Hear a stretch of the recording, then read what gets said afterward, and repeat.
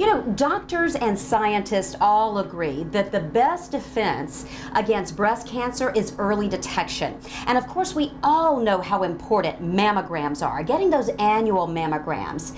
And there's a place here in Savannah that's doing something and taking those mammograms to a different level, South Coast Imaging Center. And joining me right now is mammographer Patricia Heron. Thanks so much for joining us, Patricia. You're welcome.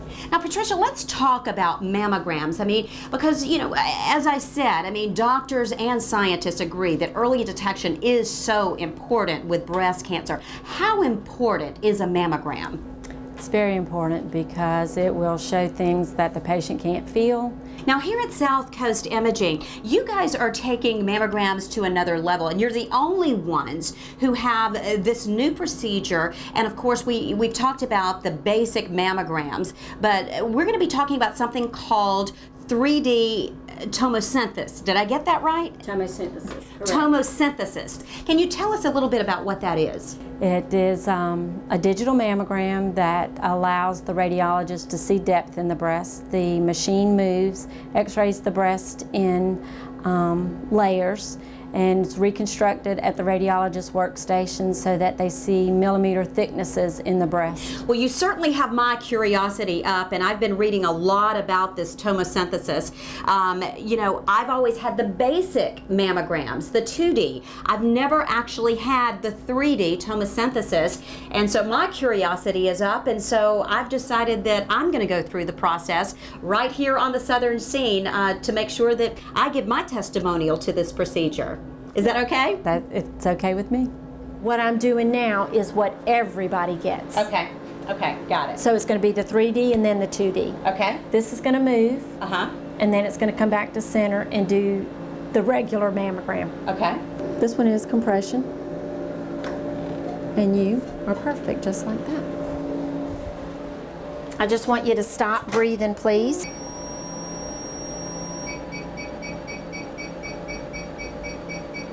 Breathe, but don't move. Great, it's okay to move. When it makes those noises, that's when the software changes from the 3D to the 2D. If you zoom in on this and somebody who knows what they're looking at sees that, they're gonna know. Okay, it's been a few days now, and I'm back at South Coast Imaging for my results. And joining me now is Dr. Patty Shapiro here at South Coast Imaging. Thanks, Dr. Shapiro, for seeing me and for joining me on the Southern Scene. Pleasure to do so. Now, you have my results today. We do. We've taken a look at your mammogram, and we're here to go over them with you today and explain to you exactly what we do when we're reading a mammogram and answer any questions that you might have. Okay, well, let's go. Natalie, what I'm going to do is explain to you how we review a mammogram, the things that we're looking for. So what we do is we start out and we have 4 views of the breast. And these are the 2 views that we call the CC or craniocaudal views. And then these are the 2 views that are called the MLO or medial-lateral obliques that are taken side to side.